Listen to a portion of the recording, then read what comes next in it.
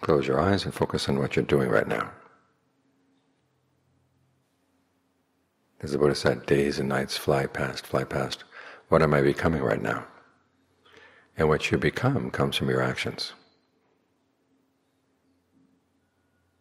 So pay careful attention to your actions. You can create all kinds of goodness, you can create all kinds of evil from your actions. But if you have goodwill for yourself, goodwill for others, you want to create as much skillfulness as you can. And you have that opportunity. Like right now, you have the opportunity to rest and watch the breath. So make the most of it. Stay with each breath all the way in, all the way out. As for other things going on outside, just tell yourself that's somebody else's business. It's one of the first things I noticed when I first went to stay with Ajahn Fuang. He had a very clear sense of what was other people's business and what was his business.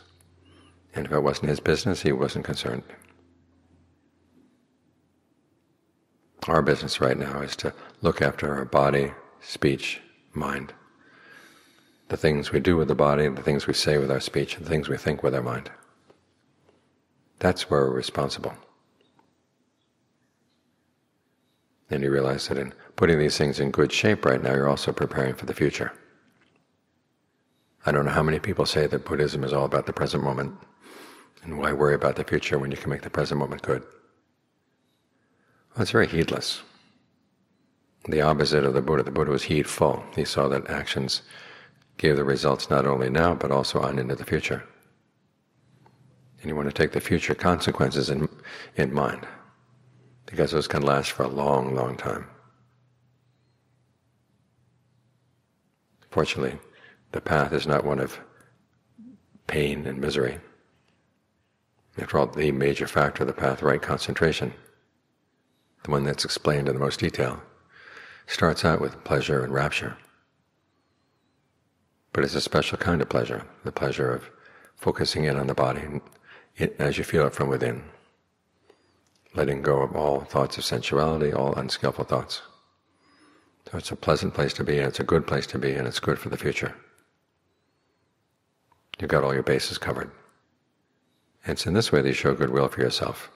And as you learn to show more and more goodwill for yourself, it's a lot easier to show goodwill to others.